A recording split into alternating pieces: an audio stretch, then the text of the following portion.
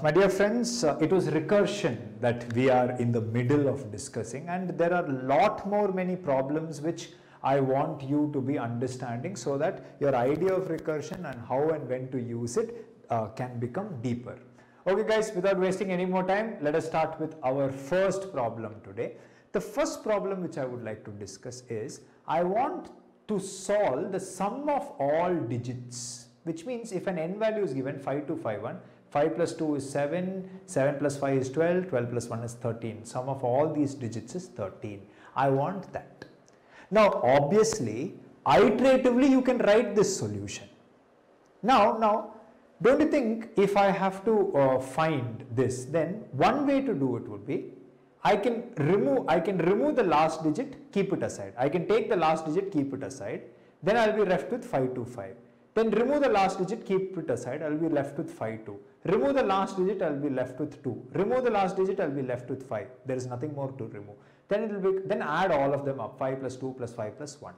Now this is only for people who are revising, who are typing and practicing, and most importantly are using their brain.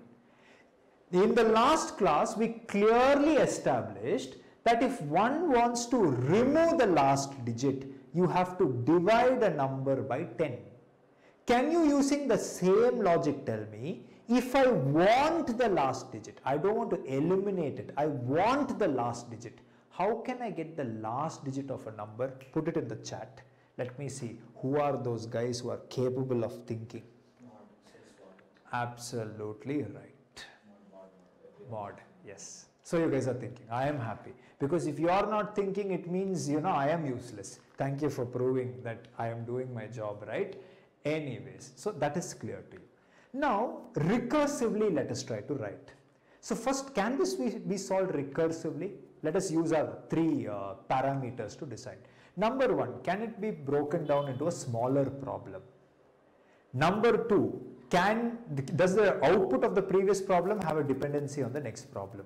Next is, does it have a base condition? Parameter 1, can it be broken down to smaller problems? Yes. See, if I want to find the sum of 5251, what I can do is, instead of finding the sum of 5251, I can keep 1 aside, find the sum of 525 first. Instead of finding 525, I can first keep 5 aside, find the sum of 52. Keep 2 aside, find the sum of 5. After that, no more digits are there. So clearly, I can be breaking it out into smaller problems. 5 plus sum of 2 plus sum of 525 plus sum of 5251 will give me the sum of all. So yes, previous problem's output has dependency with the next problem. And does it have a base condition? Yes, because the moment there are no more digits, I have hit my base. So see how I would do it. I will write a function, a recursive function. We'll call it whatever we want. To this function, I will first pass n, right? So the first time I call this function, I will pass n to it. What I will do is, I want to break it into a smaller problem and call the same function. So what I will do is, I will remove the last digit, and you only told me by modding it with 10, you can remove the last digit. Anyways, what I will do is, I will remove the last digit, which means what is the last digit? 1. I have to add that 1, so I will keep it here. And to remind myself, I will just tell plus 1 like this. Then what I will do is, I will remove one digit from this. I will remove the last digit and I will again call this. How to get the last digit, you know. How to remove the last digit, you know. Again, I am calling the same function. Now what I will do is, I will take the last digit and I will keep it here, which is 5, which I have to add later. So I am just telling plus 5 like this. And then what I will do is, I will remove the last digit 5 and I will call the same function again. Would you agree with me? Now, the 2 last digit, I want to add it. So I will keep it here. I will keep it here. Plus 2 I will tell. Any confusion till this point of time? Next, what I will do is, I will remove 2 and again call the same function, which means only one digit is there. Now I want to add this. So the last digit is 5 only. So the last digit I will take and I will keep it aside, plus 5. I will keep it aside. Then what happens is, again I will remove the last digit and again I will call. When I remove the last digit, obviously at the end, I will have nothing remaining with me, or I will have 0, because when you divide it by 10, you will have 0 as the quotient. Now the moment you hit 0, what you must understand is that there are no more digits left. You have hit your base condition. This is my base condition. And then next what happens is the moment you hit your base condition, now recursion stops. Now it's all about returning. Think and tell me, what must you return here? Obviously, if you use some brain, you will know what you have to return here is the sum of d row digits is 0. Which means the base condition is going to return 0. Okay, and that 0, whatever it returns, is what I will add with the last digit present in the previous call, which is nothing but 5. And that is what I am also just showing you like this, 0 plus 5. 0 plus 5 is 5, that is what I will return to the previous call, and that 5 will be added to the last digit in that call, which is nothing but 2. So 5 plus 2 is nothing but 7. That 7 is returned, which will be added here, 7 plus 5 is 12. 12 is returned, which is added here, 12 plus 1 is 13, and ultimately 13 is my output. How many of you understood this? And this is the recursive condition. See here, if sum of digits of n I must find, it is sum of digits of n by 10. Why? Because I am again calling the same function but removing the last digit, division by 10. But plus, I want to keep the last digit. How will you get the last digit? Mod 10. How many of you understood this perfectly? Put a yes in the chat if you perfectly understood it. And I don't see cameras on, huh? Now I will disappear. Only animations you will see now. Okay. So, anyways. Is it crystal clear till this point of time? Okay, awesome. Let's go write code for this. Now what I will do here is,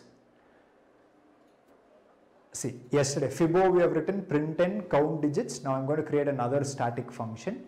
I'll call this function as sum of digits, static sum of digits, like this. Static, and yeah, obviously what it will return is the sum, which is an integer, sum of digits. And what do I want? I want to find the sum of digits of a number called as n. Now to do this, always first base condition you must write. This is my base. So I will tell if in case n value becomes 0, then I will go inside and I will return 0 because the sum of 0 digits is 0. I will come outside. Then what I should do is, if I want to find this, then first I should find sum of the digits. Sum of digits with one number less, last digit removed. So n divided by 10. But I want to this add the last digit. How will I add the last digit? N modulo 10. So plus n modulo 10. And whatever this gives me is what I should return. So I will tell return like this.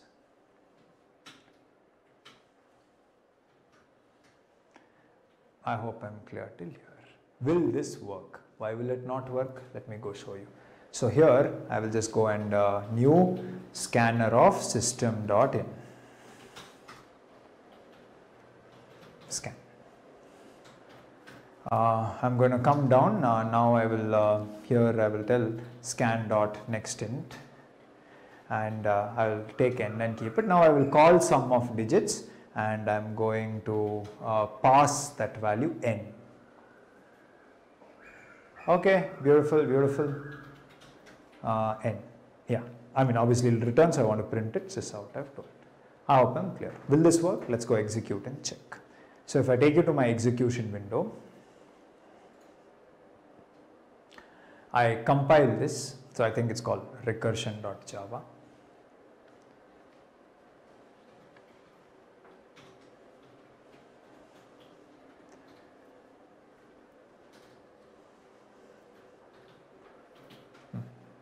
No issues, execute it. Okay, n is 1, 2, 3, 4, 5. So 2 plus 1 is 1 plus 2 is 3, 3 plus 3 is 6, 6 plus 4 is 10, 10 plus 5 is 15. If I press enter, 15. Perfect. It works. Awesome.